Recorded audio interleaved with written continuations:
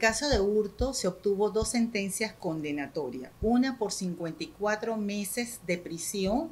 Esta ciudadana debe cumplir esta pena en un centro carcelario, y la otra se le impuso una pena de 48 meses de prisión, donde el Ministerio Público se opuso al reemplazo de la pena. Sin embargo, la juez lo otorgó. En virtud de eso, la fiscal anunció recurso de apelación, que deberá fijarse pues la fecha próximamente para celebrar esta audiencia. Este hurto se da porque el ciudadano de nacionalidad irlandés, pero residente en Panamá, es decir, que no tienen un estatus de turista, fue abordado por 3 ciudadanas, de acuerdo a lo que él manifiesta en su denuncia, que lo comenzaron a manosear. Le sacaron su cartera y se la llevaron. Al percatarse él que no tenía su cartera encima, va donde la ciudadana, que es lo que ustedes ven a través de los medios de comunicación, y mantiene a una sujeta mientras que la otra lo agrede.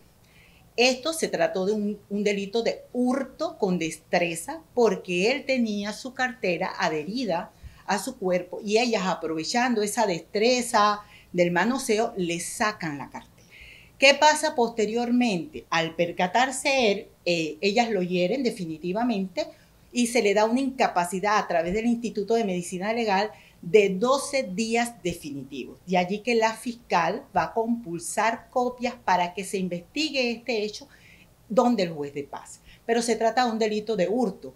¿Cuánto era la cuantía de los bienes? 250 balboas en efectivo y una cartera que tenía un valor más o menos de 80 a 100 balboas, de acuerdo a lo que nos dice el ciudadano.